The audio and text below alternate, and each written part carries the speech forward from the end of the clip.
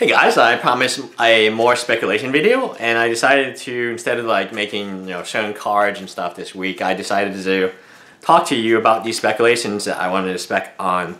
Splinter Twin is about $12 right now, and now people will say, oh, it's not $12 anymore. Well, it's $12 as of recording of this video.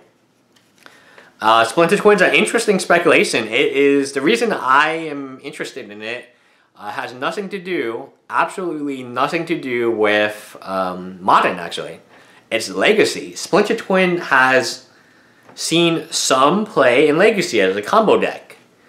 And that's appealing to me. I've always lived by the motto, if it's good enough in Modern, it's good enough for Standard. If it's good enough in Legacy, it's probably good enough in Modern, and definitely good enough in Standard. And you can look at that, Treasure Cruise, Dig Through Time, all of these cards you look at and you say, okay, Dig Through Time is a dominant card in Standard.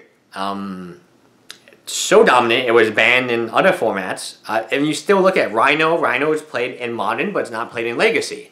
So there's different levels in my mind of how powerful a card can be. If Splinter Twin is a viable Legacy option, that is interesting at $12 to me.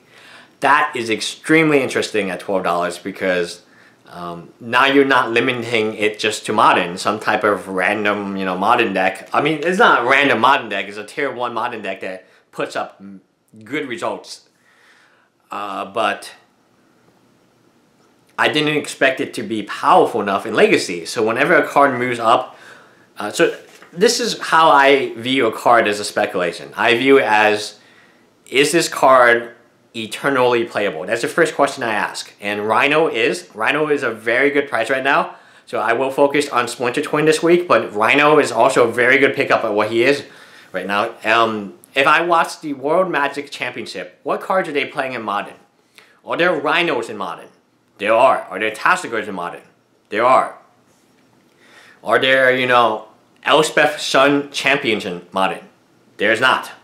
Therefore, you can logically assume that Elspeth will fall off when she rotates, but Rhino may not fall at all. Thoughtseize is a perfect example of a card which, I mean, if it drops below like too much, I don't expect it to drop a lot during rotation. Mainly because Modern's being pushed, and if you are a player who enjoys Magic, you're going to realize, hey, instead of selling these Thoughtseizes for like half of what they are worth, I can hold on to them and they might go up in value, and I can take these cards and then trade them into the standard cards I want. And that is a standard only player. So when you look at Splinter Twin, I love the price, 12 bucks for Splinter Twin. That is fascinating to me because that is a card that was reprinted. Like, I'm not going to take anything away from that. And it could be reprinted in the future.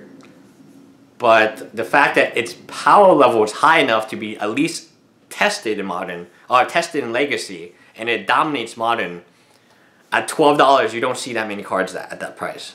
And honestly, without the reprint, it could easily be a $40, $50 card, given the amount of play it sees in Modern, as well as the tiny play it sees in Legacy. I love it. I love it. And a lot of times, let me make a difference. So a lot of, I'm trying to teach you guys how to something like Rest in Peace might see a lot playing Legacy, but it's only sideboard only. When I'm talking about a card to speculate on, I want it to be main board, I want it to be a 4-of, and I want it to dominate. I want it to not be replaceable by another card. You might say, oh, Kiki-Jiki. Kiki-Jiki, compared to Twin, 1 red makes a huge difference. And there's no way that anyone played Kiki-Jiki over Twin. Even in an unoptimized deck, why would you do that?